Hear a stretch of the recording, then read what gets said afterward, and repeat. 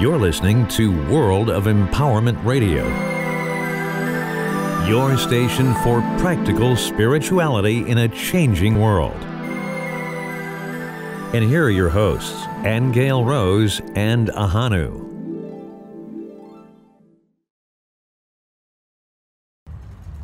You are very welcome. I am Ahonu and this is my lovely Aingeal Rose. And we're down by the river Deschutes in Deschutes County in Bend, Oregon. And we're coming to you today because we had a very exciting experience last night. Every month, once a month, we do a sacred earth water experience where people come and participate in the waters that we have collected over time. And many of you will know that we've collected lots of them, over 100 at this stage, from sacred sites and from caves and from the graves of saints and all kinds of very special places all over the world. And last night we had a particularly interesting experience that we want to bring to you. But first, it's always good to get an idea of where this came from. And Aingeal Rose gave a beautiful explanation of the origins of our collection of sacred earth waters last night, but we failed to capture it. And I'd like to ask her now to give us a little bit of a history as to where these sacred earth waters came from. All right, Hannah. Well, it was 3 or 4 years back when we were on one of our yearly trips to Ireland, and we happened to be staying at a cottage of a client of mine. And we drive into her home, and there in the field is a 5,000-year-old standing stone, just this tall granite stone that was very ancient, and she just pointed it out to us. So anyway, we got settled and we went to bed. And we were both awoken at 6 a.m. By this stone calling us out to it. It kept saying, come out here, come out here. So there we were, 6 o'clock in the morning, getting dressed, going out to this field where the mist was still on the grass and the sun was barely up. And we went out to the standing stone. And she told me her name was Aria, and that she wanted us to make a tincture out of the energy of her stone, and she told me how to do it, and so we did. And that actually started us on a very strange journey that whole summer, where we were guided to different places to make mother tinctures of the energy of places. And like Ahonu said, they could be a holy well, they could be an ancient hill, they could be an underground cave, all sorts of strange places. And so we ended up collecting that summer about 80, and we would just collect them. We'd put them under the stairs in a box. We didn't really know what to do with them until she told us that she would like us to put them all out on a table together and make sure the jars were touching, and that they hadn't communicated with these places, that had not communicated with each other for many thousands of years. Because of battles or different things that have compromised the ley lines that connected them. So we put them all next to each other. We sat back and we let them have their conversation. And after that, we were guided to start sampling them. So we'd have just a group of 4 or 5 of us that would meet, and we'd pick 2 or 3 of the essences, and we'd take some, and then we'd go into a little meditation and be quiet and let it talk to us, basically. Because we found that places have memory, and when you make a tincture, the memory of the place comes into the water. And that turned out to be a very profound experience for us, because it brought us very deeply into the earth and into what the earth needed, which was transformation. And it explained to us that the earth takes millions of years to process an event that has occurred in a particular place. But the human being, by ingesting some of the energy of a place, can process it through their consciousness and their body and transform it in a matter of minutes. And so the earth was saying that with all the new light that's coming in, it needed help to absorb the light.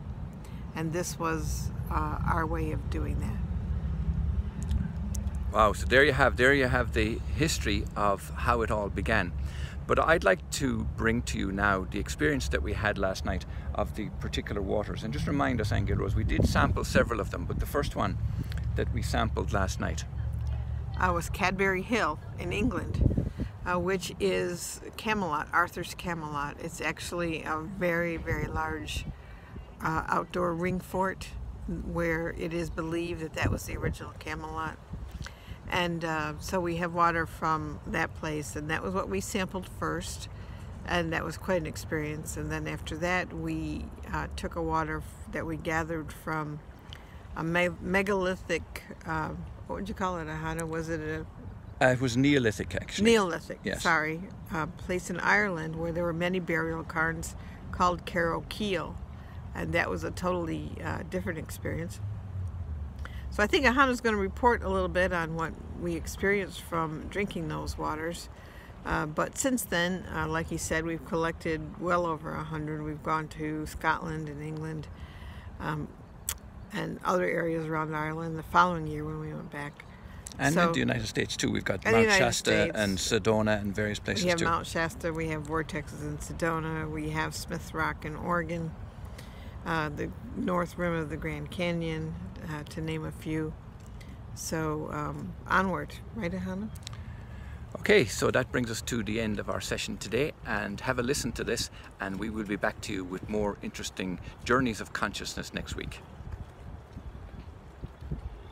So Cadbury Hill showed me an image of a chalice, and a lot of times, you know, when I see these kind of things, I'm always questioning, what are you trying to tell me? What are you trying to show me?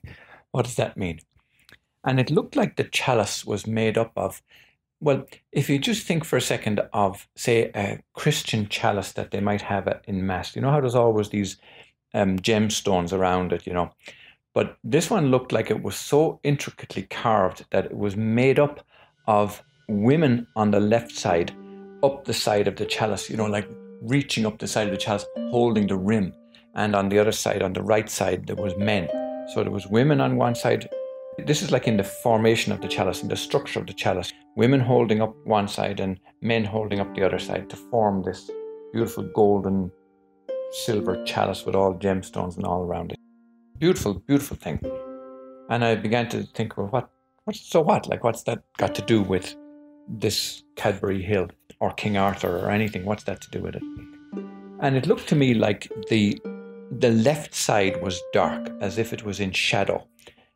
So it was the female side that was in shadow. It was the women on the left side who were in shadow. And it began to come to me then that that whole idea at the time of King Arthur and the Round Table was all about equality, was all about integrity, and was all about, you know, the other qualities that they were all trying to uphold. I've forgotten a lot of them now, but chivalry and all of that, yes. But also it was a time where up until then men and women were equal, and there was also women priests, and it was after that that they started hunting women priests as witches and burnt them at the stake and all of that. So the Catholic Church came into its power after that and started destroying the whole feminine thing. So I could see that this was kind of representing this, that at the time of King Arthur and Cadbury Hill, there was this balance, but then the female side lost.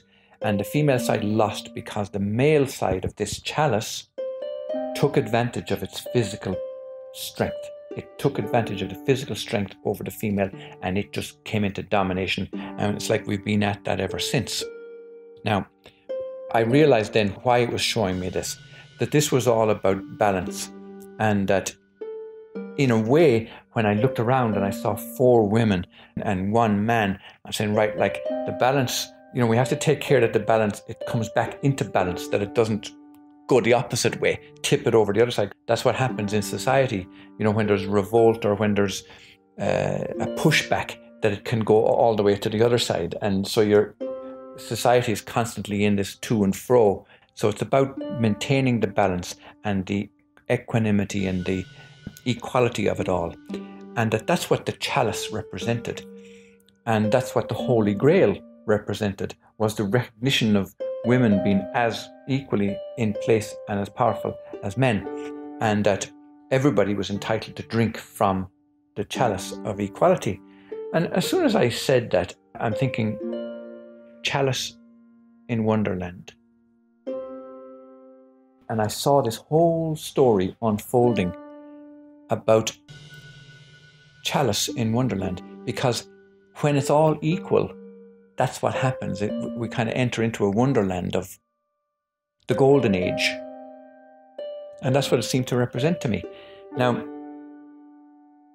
Chalice Well is nearby too. Chalice Well, that's right. And there is that equal balance between in the Vesica Pisces, and the intersection is like the Holy Grail. It's like the center of everything. It's a wonderful, beautiful balance of it all. In a way, I immediately got that this was some kind of a prediction. Now, we're not into prediction because in a way, you kind of manifest the outcome when you start thinking about it at that level. But still, I just want to report back what I got from it. When I was thinking about seeing the Chalice in Wonderland thing, I thought, why is the CH in front of it? And you know the way every country has a country code? Like Great Britain is GB and Ireland is IE and the US is US, and so you have these country codes that every country is recognized. And CH is Switzerland. I said, okay, what's this to do with Switzerland? And around the Pope in Rome, the Pope is guarded and protected by the Swiss Guard. Switzerland supposedly is a neutral country.